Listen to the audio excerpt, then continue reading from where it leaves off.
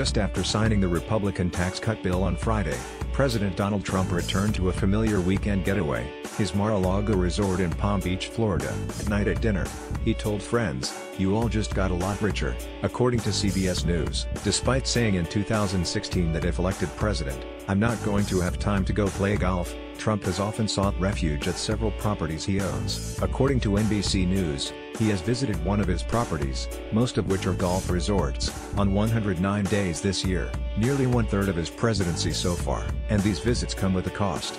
Trump has used tens of millions of taxpayer dollars to subsidize numerous trips to his properties in 2017. The big price tag covers travel on Air Force One, cargo planes and expenses for White House aides and the fleet of security that accompany him. One trip to the so-called Winter White House may cost taxpayers $3.6 million or more, although exact estimates are difficult to make. An estimate by the website TrumpGolfGout.com puts the total cost to taxpayers this year at more than $42 million. Local governments have to pitch in, too. The Palm Beach County Sheriff's Office estimates that it costs roughly $60,000 per day in overtime pay for officers when Trump is at Mar-a-Lago. Mar-a-Lago is a club accessible only to the wealthy.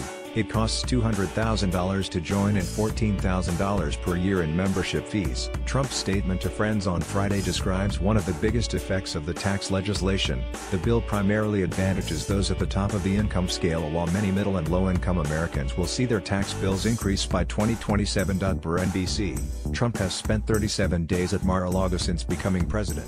The only property Trump has visited more often is his Bedminster Golf Resort, where he's spent 39 days.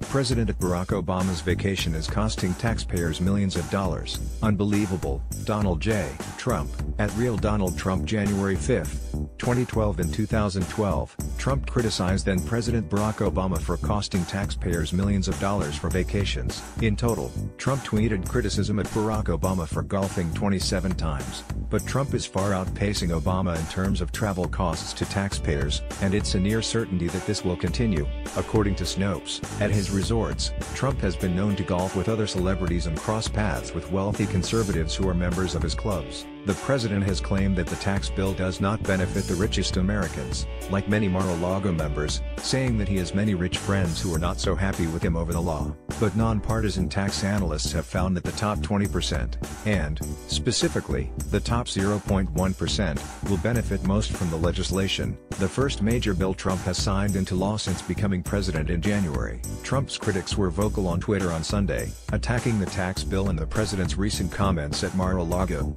"I have some very wealthy friends, not so happy with me," Trump to voters. At a Missouri rally, "You all just got a lot richer." Trump to wealthy friends at Mar-a-Lago. "This GOP tax bill was a scam to hoodwink average folks, hook up the wealthiest Americans. This proves it." Adam Best. At Adam Best, December 24, 2007.